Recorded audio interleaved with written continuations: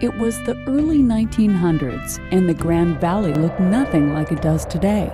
It was a dry and dusty desert with an uncertain future.